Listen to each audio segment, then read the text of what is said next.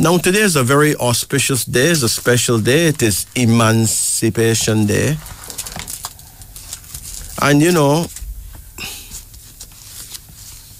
Emancipation Day have a lot to do with emancipating ourselves from the vibrations that have held us back, that has held us down. Indeed, being free have a lot to do with the will to do what we need to do, what we're sent to do. But being emancipated have a lot to do with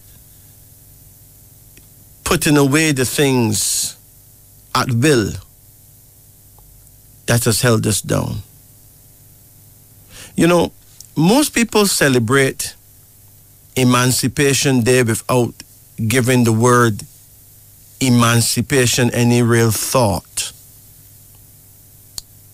Indeed, for some people it bears no real significance in their minds. There's no resolve, no true, deep contemplation. For some, it's just a holiday, a day to go to the beach, etc. But if we attach the true significance to the word emancipation, we would remember our ancestors,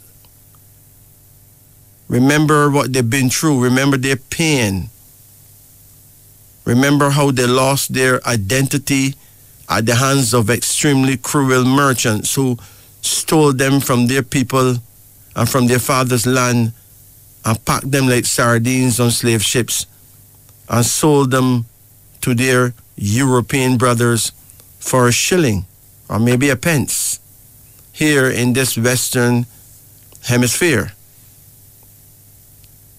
Then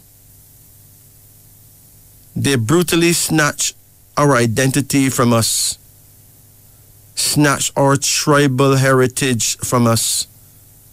For those of us who belong to the Yoruba tribe, or the Zulu tribe, or the Fulani tribe, or the Mandingo tribe, belonged to those tribes no more. For after being sold, we were dragged away in chains and branded like cattle, the names of the cruel owners on our backs. So now we suddenly became the property of European men and forced to carry his name for the rest of our sad, miserable lives. The Africans, that is the Alkebulan people, that were brought by Mr. Stuart, were all identified as the property of the House of Stuart.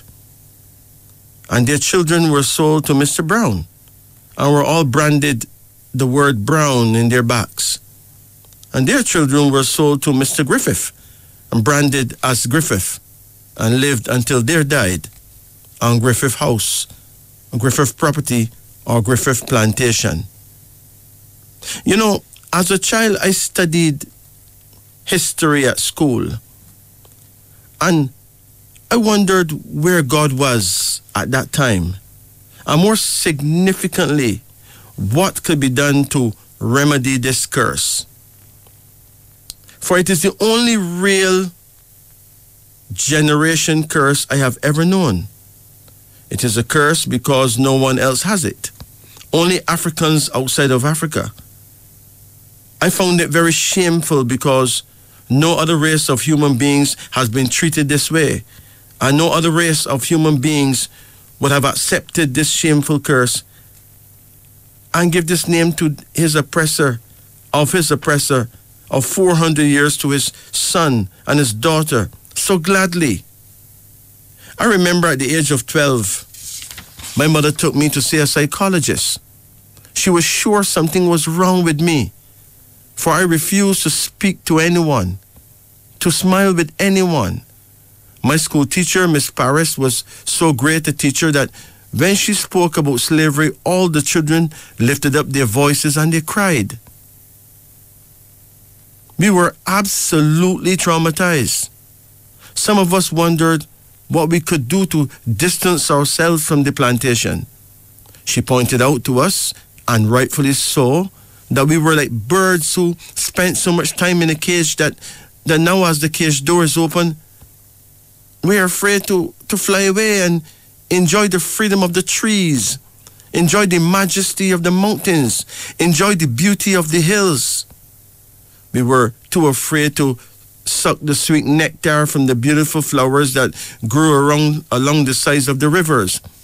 So captivated with our beloved captivity that we would sit in a cage for the rest of our lives and eat dry bird seed from the hands of the unscrupulous descendants of the slave masters, when we could have been eating fresh apples and mangoes from the trees.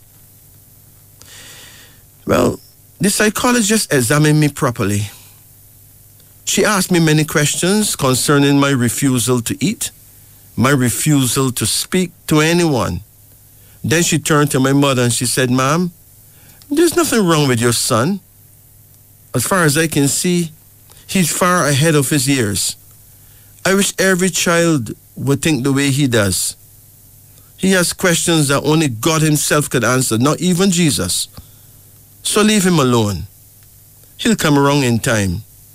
He's not a boy, but a great leader who takes into account everything that was allowed to happen to his people. Perhaps the rest of us could learn much from him." By this time, I had spoken to my father.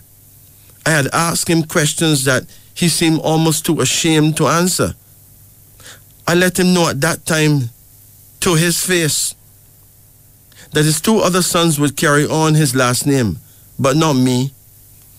For not even the Almighty God who made the heavens and the earth could make me give my children the slave owner's name. And he smiled. "Wait till you grow up," he said. "You'll forget all of that by then." I remember years later I visited my father and handed him the deed poll paper showing that my last name is no longer Brown. I had created a new name for myself to start my own family heritage, my own bloodline. Then he realized I was more than determined, more than serious.